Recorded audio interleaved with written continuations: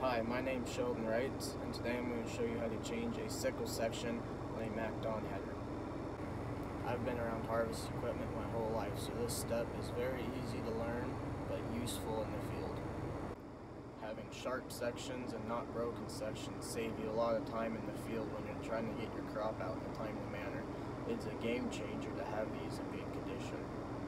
I'm going to show you 3 easy steps and the tools needed to change these sections. First, you're going to want to get a ratchet with a 7/16 inch socket and begin taking the nuts off the bolts. Once you get the nuts off and the connectors off, you want to take the section out.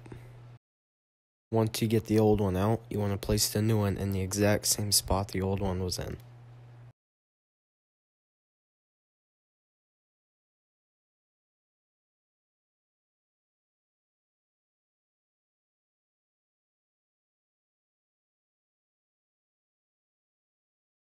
Once you get the new section in place, you want to put the connectors and the nuts back on. Then grab your ratchet and your 7/16 inch socket and tighten the nuts down, but do not tighten them too tight, otherwise you will break the bolt. Once you get everything tightened down, you are now finished.